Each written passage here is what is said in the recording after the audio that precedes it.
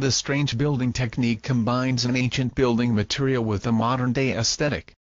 It was pioneered by Nicoló's father Dante, who built the first Binishell in 1964, which is still standing today.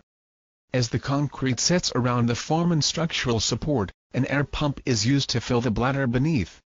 The concrete rises to reach its final shape, after which the bladder is deflated and removed for reuse. The tiny bubble-shaped structures are meant to be permanent homes and, according to Nicoló, have survived extreme conditions such as lava, ash and earthquakes on Mount Etna for 50 years. There are over 1,600 Binishells built across the globe, ranging from those 120 feet in diameter to tiny bungalows built in developing countries.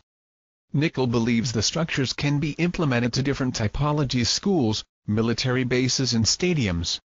The construction costs for Binishells start at $3,500 and concrete mixes and rebar can be locally sourced or bought almost